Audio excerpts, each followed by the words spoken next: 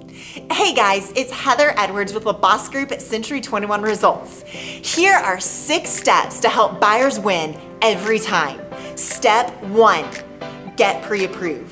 The pre-approval process is a step beyond the pre-qualification process, and the pre-approval is when you send your financials to your mortgage lender for them to do the initial underwriting.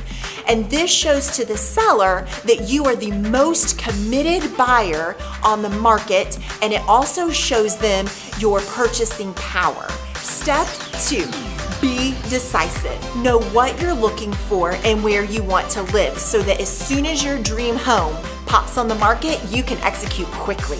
Step 3, be flexible. Be prepared to move your closing date either sooner or later, depending on the time frame needs of the seller. Also, consider a temporary occupancy. What a temporary occupancy is it's time that you give the seller after closing to move out without making them feel rushed. Step 4, include an escalation clause in your offer.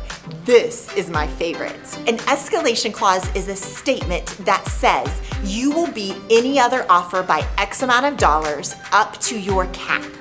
This allows you to possibly see the cards of the other players without losing out. Step 5.